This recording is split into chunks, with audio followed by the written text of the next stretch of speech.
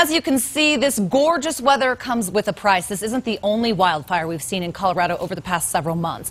Denver 7's Russell Haythorne joins us live. And Russell, at least one fire department is now taking this issue to voters. It wants more money for the fire season. Yeah, Molly, by this time of year, we're typically in the clear. In fact, this whole area could be covered in snow. Not the case this year, as you can see by this massive burn scar in Pradera. This fire happening just a few days ago. The fire danger is still very real and very costly.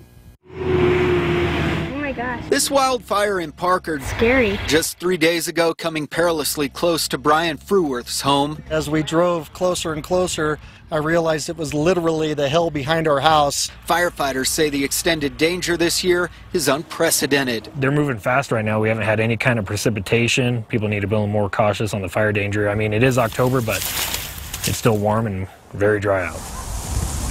On this balmy fall Sunday, Elizabeth fire crews work to keep up aging equipment well past the traditional fire season. We don't have a fire season anymore. The fire comes at any time of the year for us. Because of that, Elizabeth Fire, for one, is going to voters in 3 weeks, this coming election day, asking for an extension of an existing tax for new fire trucks, ambulances, and other equipment. What we're going to be asking our voters to do is not raise taxes at all, but just allow us to continue that tax initiative. Chief TJ Steck says his crews responded to 8 wildland fires last week alone. I believe every one of those fires was threatening a home at some point. Homes are being built into these wildland areas, and it's getting much harder to fight the fires. As we speak, the Freeman fire continues to rage near Aspen.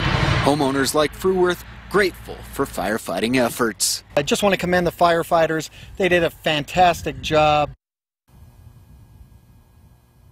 And in fact, down in Elizabeth tonight, there's a fire alert in effect until 9 o'clock this evening. And along much of the Front Range, there's a red flag warning or a high wind warning. We're live in Douglas County tonight. Russell Haythorne, Denver 7. And